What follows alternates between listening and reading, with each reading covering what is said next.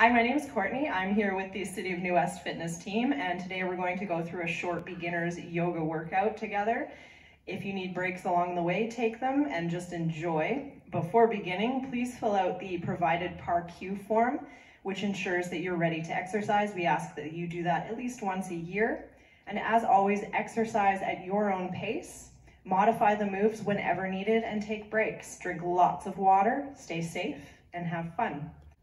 We're going to start by standing at the edge of your mat, nice and tall. We'll start with a mountain pose, which is one of the hardest poses in my opinion, because you're standing up nice and tall. From here, you're going to spread your toes, pick them up, spread them out as you set them back down. That's your base. Our toes are so important. Relax your shoulder blades down on your back. Palms are facing forward to help open up those tight shoulder and chest muscles. And your head is drawn back ever so slightly so that you are about an inch taller than normal. From here, let's just take some deep breaths. Breathing in and out. As you breathe in and out, notice how your feet feel connected to your mat. And work your way up. Notice how your knees feel, how your hips feel, how your lower back feels. Moving up to your mid-back, upper shoulders, all the way up through the crown of your head. And from here, we're going to add a little bit of movement to our breath. On your inhale, bring your arms up and out, all the way up. And you're exhaling those arms back down. Go at your own pace with these. You're inhaling, spreading those fingers out. And you're exhaling all the way down, and it's so much fun. We're doing it 4 more times. Inhale up. Exhale down. 3 more. Inhale. Exhale. 2 more.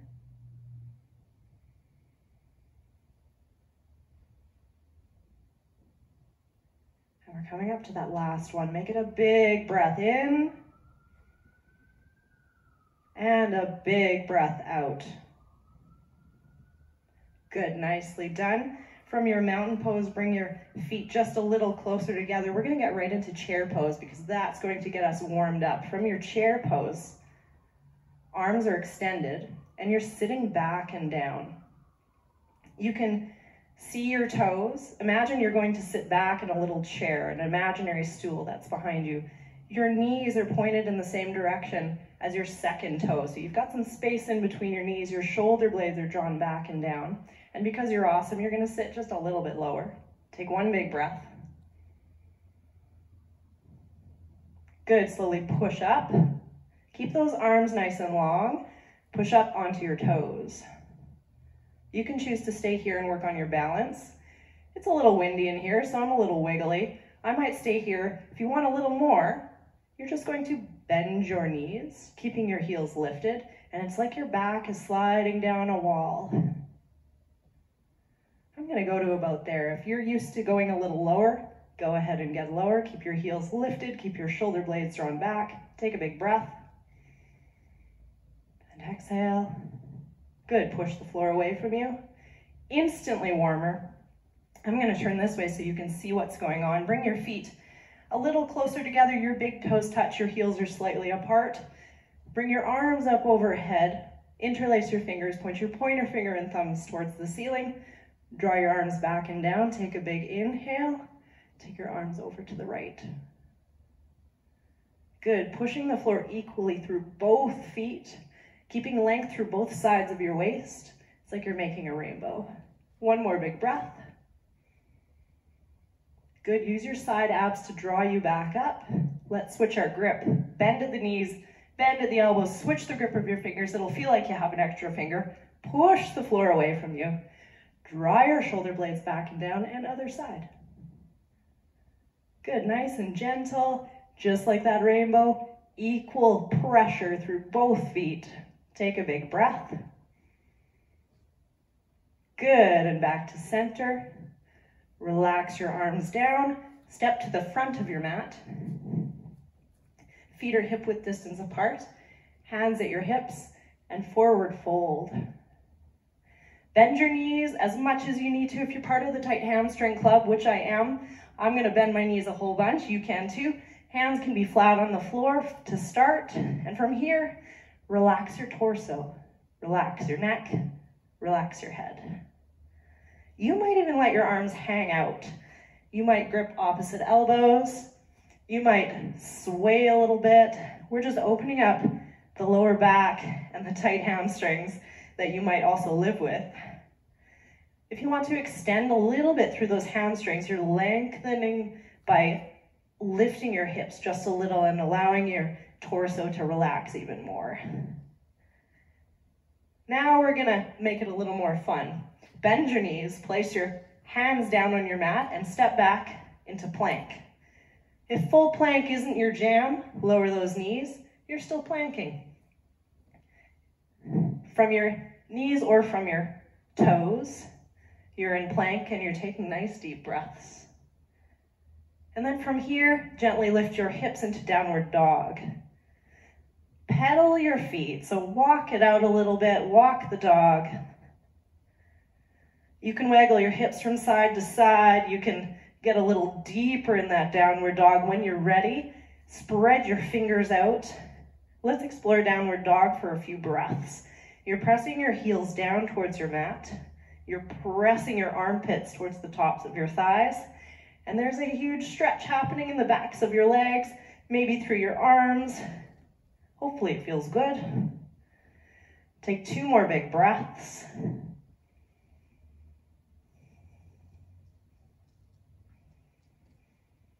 All right, now that we're really warmed up, we're gonna get into some lunges. Pick your right leg up behind you, and you're gonna bring it forward and set it down. It feels like it takes about 10 kilometers to get there, but you'll get there. Once that foot is down, draw those shoulder blades back, strengthen through that core, come up to that front thigh. If you feel like you're on a bit of a tightrope, you might have to walk that back foot out a little bit so that they're hip-width distance apart. From here, get nice and tall through your torso, bend that back knee, bend that front knee to get a little deeper, and then lengthen through that back leg. Your tailbone is pointed down towards your mat. Hands can stay at your hips. If you want a little added challenge here, you can lift those arms. You might even take your gaze up as long as that's okay with your neck. Take 2 big breaths.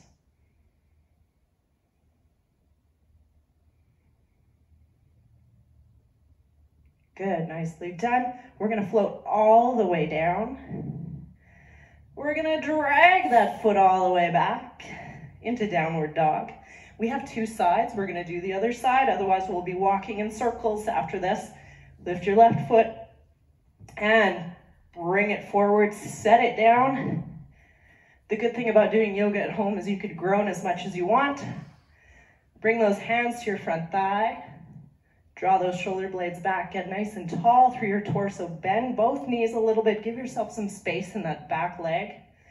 Then you're lengthening through that back leg, tailbone's pointed down towards your mat. Hands can stay here. Hands can also come up. Now you're having fun. Take 2 big breaths.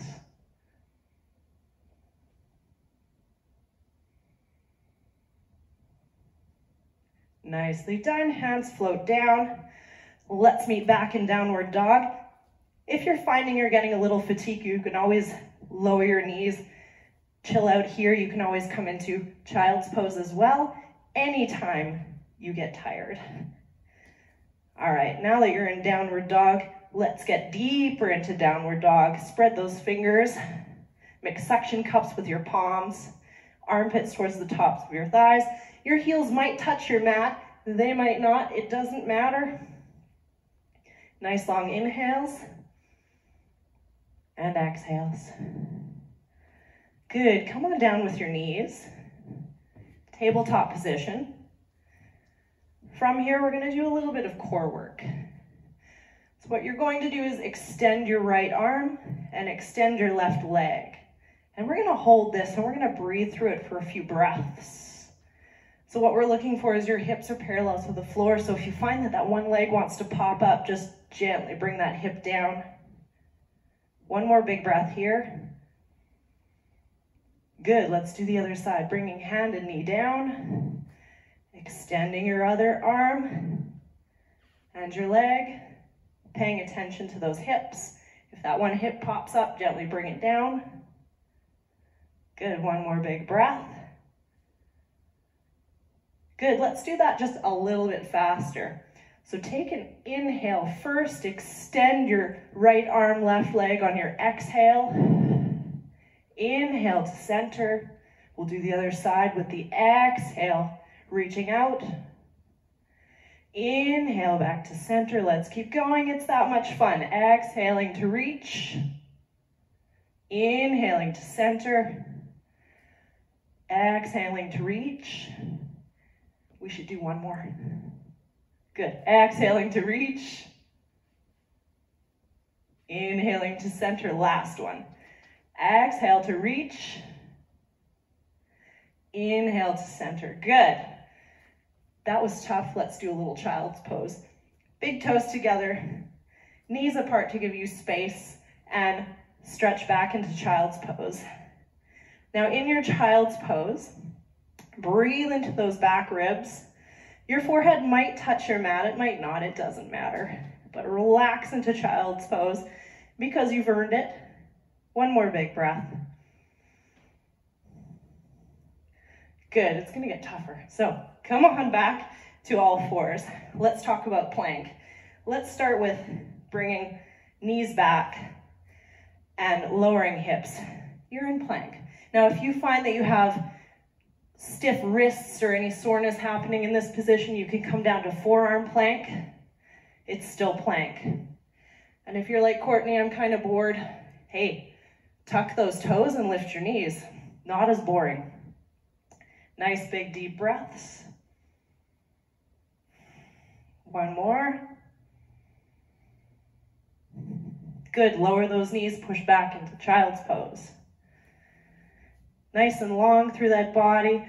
Now you can experiment with child's pose. If your knees are further apart, it gives you room to really settle in to those hips. If your knees are together, it might open up your lower back a little bit more, especially if that's where you hold a lot of tension. Pick the one that works for you. Nice big inhale. And exhale. Good, coming on back to all fours. Let's talk about yoga push-ups. There's something that I find very challenging, but we're gonna break it down. We're gonna do it in steps. We'll start with plank, knees on the ground. And I'm going to have you slowly lower down by bending your elbows. The trick with these is to keep your elbows hugged in tight. Hugged in, hugged in. If you make it to the ground, you're there. Getting back up is the challenge. Hug your elbows in. Keep them hugged in as you push, push, push, push, push. Up, up, up. Knees can be on the ground. If you'd like to try it with knees off the floor, go slow, take it easy, have fun. So even from here, you're starting to bend your elbows straight back. The more you can hug your arms in, the more power you have. All the way down. Let's get back up. Hug your elbows in nice and tight. Push, push, push, push, push, push, push. And child's pose. Nicely done. The nice part about yoga is you really just have to breathe and you're doing yoga. One more big inhale. And exhale. Good, now that we're professionals at the yoga push-ups, we're gonna come back down using a yoga push-up or chaturanga, either knees on the floor or knees off the floor, all the way down. Good, let the tops of your feet rest on the floor. You're gonna keep your hands underneath your armpits and everything hugged in nice and tight. A little bit of baby cobra. So from here, you're just lifting your chest a little bit off the floor. Hover your hands. Push the tops of your feet down into your mat. We're working on our backs. So backs are integral to core. They're part of your core. Let's work on strengthening our backs. Good. Lower down. Woo, take a couple of breaths. I don't know about you, but I'm a little bit sweaty just from doing this stuff. Now, we're gonna do another baby cobra. We're gonna do it even better than the first time. Hug your little grasshopper wings in tight. Hover your hands, push the tops of your feet into the floor, and come up. You might even look ahead as long as that's okay with your neck. And this time we're taking 3 more big breaths. Inhale and exhale. Inhale and exhale. One more. Inhale and exhale. Good. Let's give our back a break and coming into child's pose, pushing up through chaturanga, all the way back into child's pose. Taking some nice deep breaths here. One more. Good. Push yourself up using your hands. Bring your hips to one side. Swing those legs out in front. A lot of fancy words for sit on your tush. Come forward just a little bit. Sit nice and tall through your core. We'll do a little bit more core work here and then we'll get you all relaxed.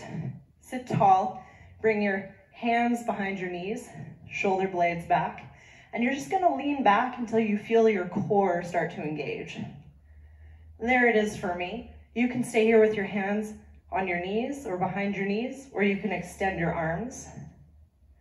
That's a little bit more work. If you want even more work, lift your feet, keeping that nice tall spine. If you want a little bit more work, just extend your feet. That's about as far as I go. Tight hamstring club. Take 2 more big breaths.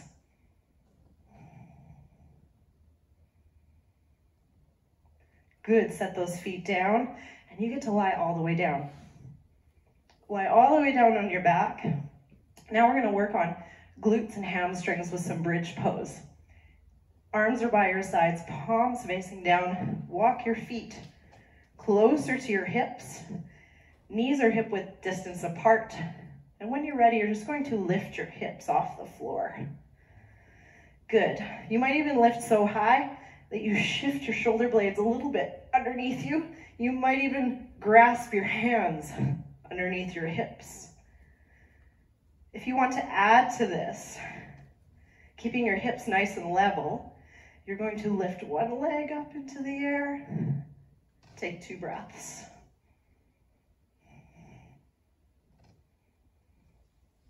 Good. Let's do the other side. Lower that foot. Lift your other leg up in the air. Take 2 breaths.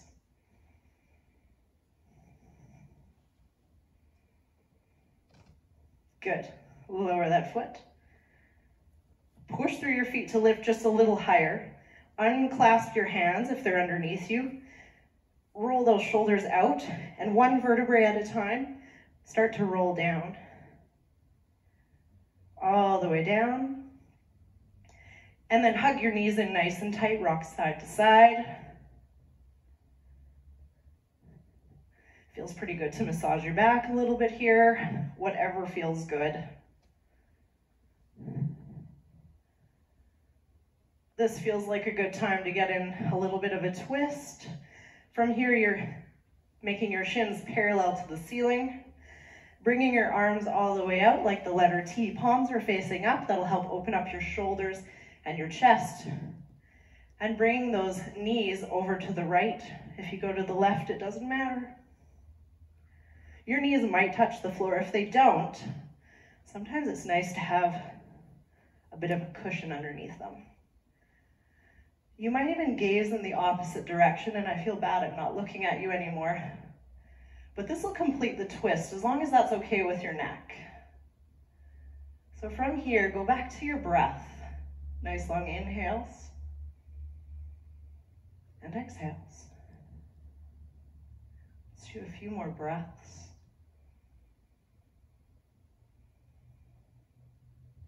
One more. Good, use those core muscles to bring your knees back up.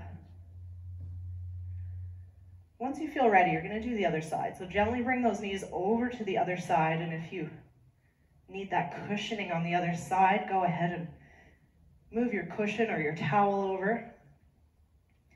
And if it's okay with your neck to complete the twist by gazing in the opposite direction, you can go ahead and do so. Notice how one side is different than the other. If we were perfectly symmetrical, I think we'd be boring. Nice long inhale. And exhale. Let's do a few more of those. Inhaling nice and deep. And exhaling. One more.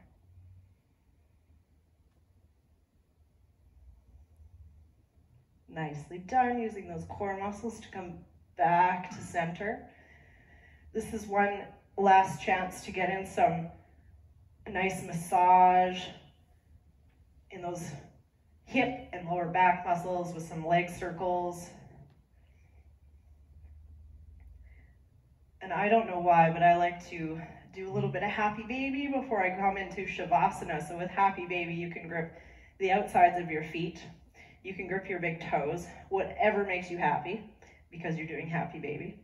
From here, you're drawing your knees towards your armpits, and babies usually move around a little bit, so move around, have some fun with it. You can lengthen one leg, lengthen the other, just whatever feels good. You'll probably notice a nice big stretch in your hamstrings, again, if you're part of the tight hamstring club. Rocking side to side. If you prefer a more still happy baby, just get into it and enjoy. Take 3 more big breaths.